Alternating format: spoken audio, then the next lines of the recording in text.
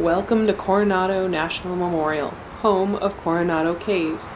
As one of the most accessible caves in southern Arizona, Coronado Cave is a great opportunity for the adventurous amongst us. However, like any other part of nature, it should be approached with care and caution. Let's look at what we need to be prepared for a trip into the cave. Let's start with the basics.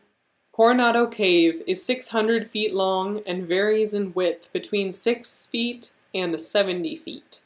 If you don't like the dark or tight spaces, this may not be the activity you want to do. At the trailhead, there are no restrooms or water facilities, so make sure you stop at the visitor center on your way up to the cave. Coronado Cave is located at the end of a half-mile-long trail that climbs 500 feet in elevation. This is a steep hike, so make sure that you come prepared. No permit beyond common sense is required to visit the cave. Just follow the caver's creed. Cave softly. Take nothing but pictures. Leave nothing but well-placed footprints. Kill nothing but time. What does this mean to you? Leave no trace. Keep your voices down in the cave. No pets in the cave or on the trail. And please do not use the cave as a restroom. Coronado Cave is open sunrise to sunset, so make sure that you are allowing enough time for your trip. Surfaces can be uneven and slippery. Proper footwear is strongly recommended. Bring layers for the cool interior of the cave, a first aid kit, at least 1 bottle of water per person, and 2 sources of light, not counting a cell phone. Headlamps and flashlights are great options. You will find that once you get in the cave, weak lights will not allow you to see everything. Come prepared so that you can check out every last bit of this amazing geologic formation. You may find that the more the merrier. If you have a group of folks hiking together, the collection of lights will really have a great effect on your viewing experience.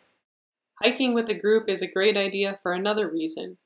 Not only will you be able to see the cave so much better, but you will also be safer in this tight environment. If you were to become stuck in a tight spot or injured, it could be hours before anyone else comes upon you. Having a buddy or two is just good sense. Didn't come with anyone? Make friends with your fellow cavers and form a group, or tell a ranger where you are going. Take care when descending from the trail into the cave, as there are many large boulders on this steep downhill slope. Maintaining 3 points of contact can make the scramble easier. Keep an eye out for wet and slippery rocks. This is where good footwear earns its keep. Once you are inside the cave, start exploring.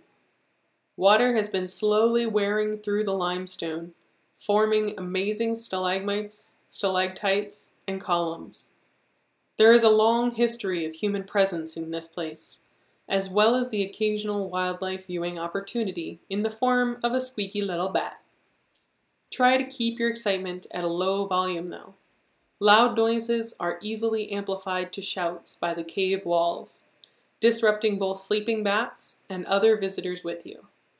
Try finding a spot deep in the cave and being absolutely silent for 10 seconds. You might be surprised by how much you can hear.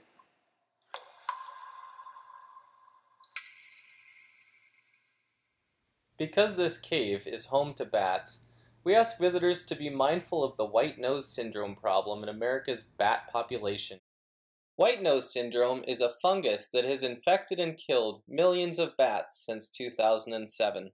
It does not, however, affect humans. Make sure you wash your gear and clothing thoroughly between visiting caves to prevent carrying the disease to an uninfected population. Currently, there's no white nose syndrome in Arizona, and we'd like to keep it that way. Most importantly, make sure that you enjoy your time in this wild and free space within your public lands. Coronado Cave provides a great opportunity to explore a natural limestone cavern with your friends, family, and fellow spelunkers. Come and discover the world beneath your feet.